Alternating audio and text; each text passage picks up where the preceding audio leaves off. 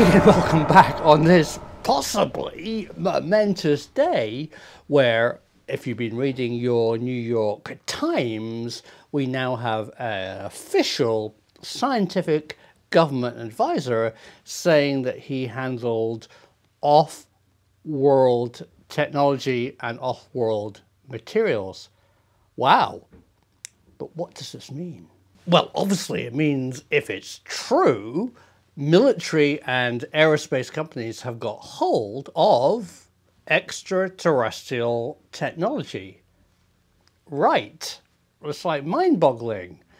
Why is it revealed now? And who was it that told the world about this? So the story all came out through a congressional committee who wanted to look at funding for Navy, who was investigating unmanned aerial phenomena and how much it was costing the taxpayer to look at this. And there seems to be some interest in this current US government to actually expose extraterrestrial UFO secrets, which is great if they are true. So I don't want to go into all the ramifications of budget funding and the politics of it.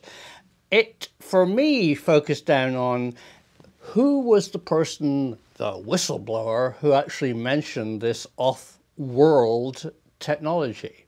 Meet Eric, PhD Dr. Eric Davis, an astrophysicist. Very respected. I'm sure he's worked on incredibly interesting programs, which I wish I'd worked on.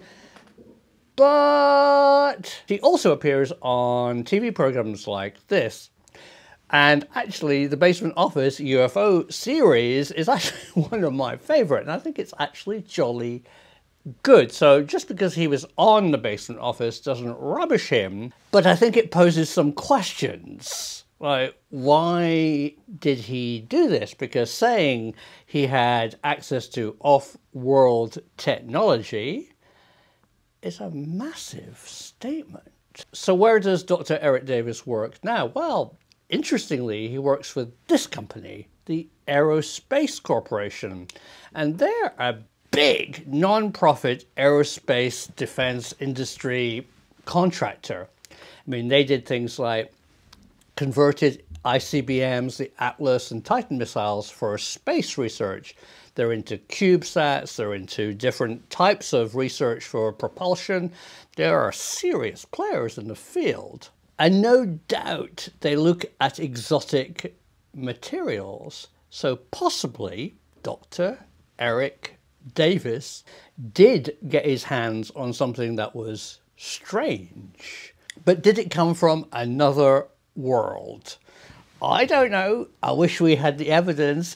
I wish we could see what he was actually working with. Wouldn't that be interesting?